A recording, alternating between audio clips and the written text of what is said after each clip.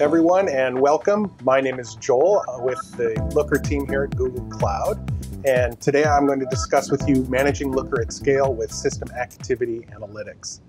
I'm going to start by explaining System Activity Analytics a little bit for those of you who might not be familiar, and then I'm going to talk about 3 common administrative tasks you might encounter as a Looker administrator, and I'll talk about how System Activity Analytics and some other features inside Looker can help you perform those tasks. Specifically, we're going to focus on users, how to manage users in groups, and how to drive adoption.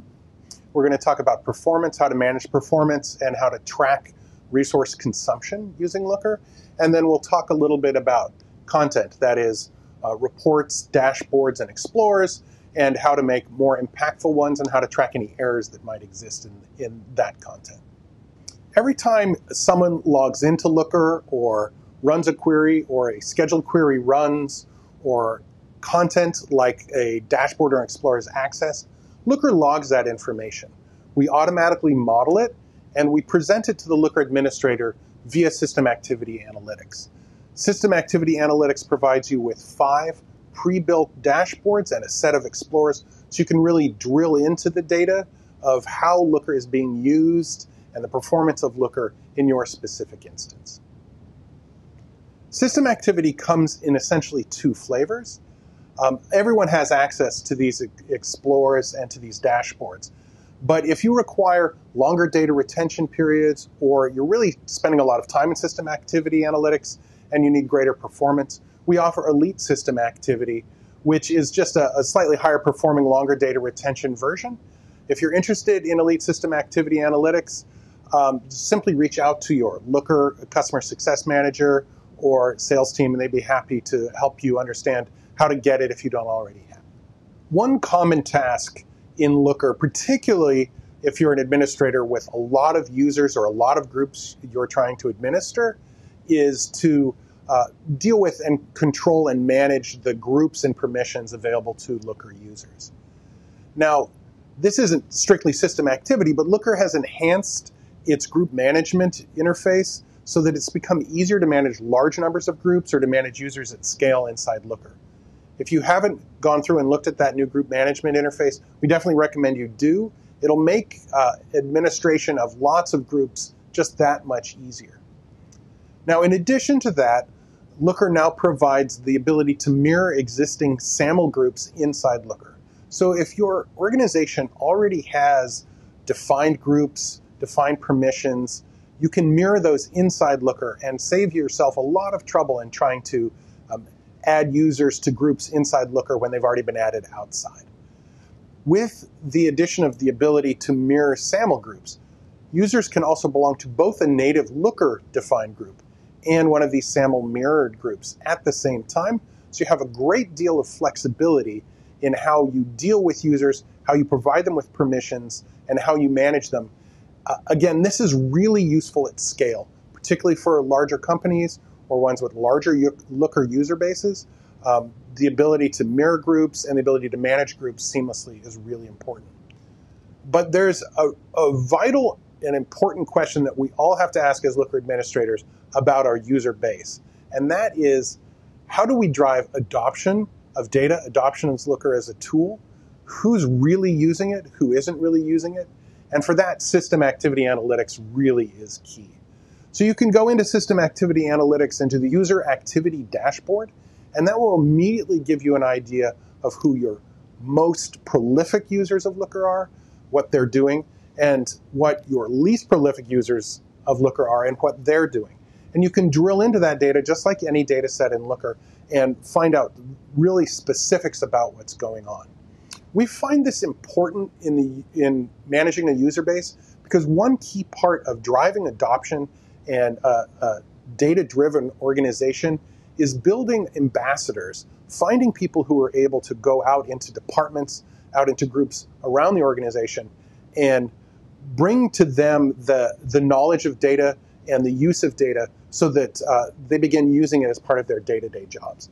So using system activity analytics can tell you which users really are the ones that have figured out how to use Looker, who have figured out how to incorporate data into their day-to-day tasks, and you can recruit them. It's a great tool for finding out who they are. Similarly, system activity analytics will let you find which users have logged in once to the system and not come back, or have never logged into that system. And you can direct an ambassador you have, or you can email directly those users and encourage them to come back into the tool, encourage them to come back into the system, poll them about why they're not using the tool. A lot of really rich information about how data is being used in the organization can be found just by going into that user activity dashboard. Another common use case for system activity analytics is monitoring instance and query performance inside Looker. If you go to system activity to the database performance dashboard, you'll be able to very quickly see at the top of that dashboard some indicators of query runtimes and query performance overall. This is a great leading indicator. If you find that you might be seeing some performance concerns, it'll show you right here when those query runtimes start getting longer and longer.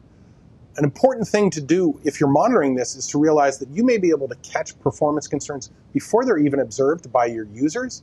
So you can do some interesting remediation of adjusting when queries are run or how they're run in order to make it a little bit more efficient and make sure that those query runtimes are fast. Query runtime, of course, being the way that that slow performance exhibits itself to your users. So this is really that top-line metric that makes that big difference. But you can also go into the instance performance dashboard to start remediating some of those problems. The instance performance dashboard has a very interesting tile on it around scheduled queries and a heat map as to when those queries are scheduled to run. What we find, just looking at our internal users and looking at some of the users in our larger customers, is that scheduled queries tend to group around certain times of day. Maybe those who are scheduling queries will schedule them for right after work, or right in the morning when they come in, or some that might be thinking that there's more performance, schedule them all at midnight. And so you find these times of day where there's a lot of query activity, and that can constrain resource throughout that time period because of all the scheduled queries that are running. One thing I did do when I was looking at an instance that we're running at Looker is I found a query that was scheduled to be run every 5 minutes, 24 hours a day, 7 days a week. And that was something where I could drill into this data using this dashboard, find the person who's running that query, speak to them about the necessity of having it run every 5 minutes. And we ended up doing is spacing it out to 4 times a day and just overall reducing load on the system. So it's a really powerful and useful tool to go in and see the heat map of when queries are running. You can adjust what's going on, just move them around during the day, have them run at different times of day, make sure that you've got a nice smooth flow and excellent performance going forward. And any discussion of performance and resource consumption, even though we're going through this pretty quickly, it would be a mistake not to mention Looker blocks for cloud resource consumption. So if you're in the Google Cloud, or you're in Snowflake, or you're in AWS, we've pre-modeled the cloud consumption data for you with Looker blocks. So you can right away, if you've got that data in your database, go in and explore it in conjunction with the user activity data and find cost analysis, consumption analysis right inside Looker. So you can combine a lot of what you're doing with system activity from an administrative perspective with an understanding of how you're consuming cloud resources and make sure that those two things are in sync from an administrative perspective.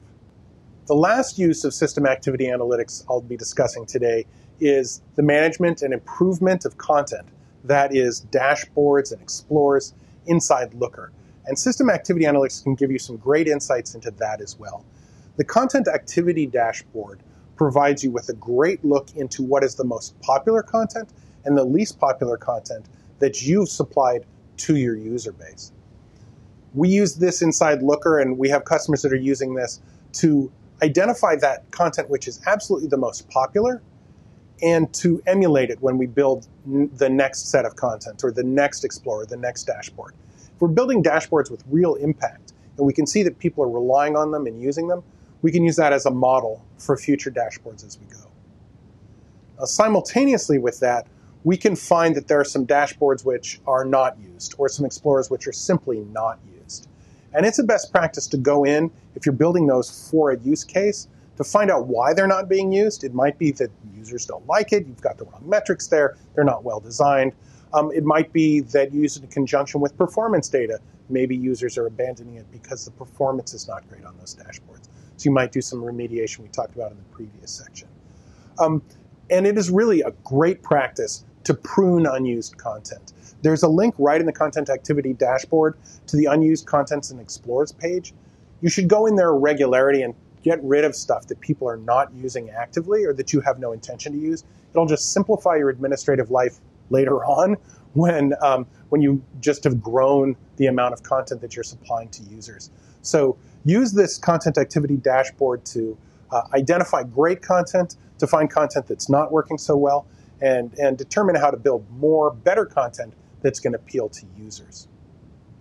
We also have a dashboard in System Activity Analytics around errors and broken content. So this lets you see where queries fail, where dashboards fail, where explorers fail, where something's wrong, and trace it right to the root cause of that failure. So you may find that people aren't using content, that it's broken, that it's got low performance, and this will help you go in and fix those problems quickly with minimal fuss, often before your users might find that there's a problem there. They might still be using a dashboard where a tile's broken, for example. This will tell you why that tile's broken. You can fix it before they abandon that dashboard. So to keep people engaged, to drive adoption, to keep data as core to their business, great content is really key.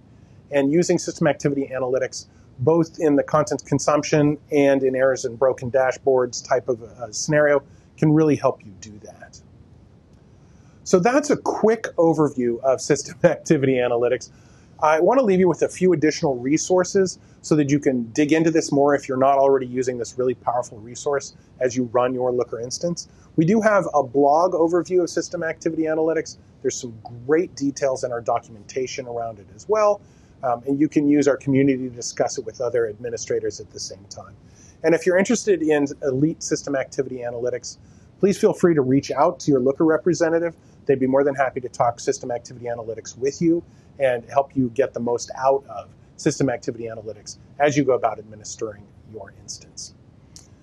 So with that, thank you very much. I appreciate you listening, and we look forward to working with you around system activity going forward. Thank you.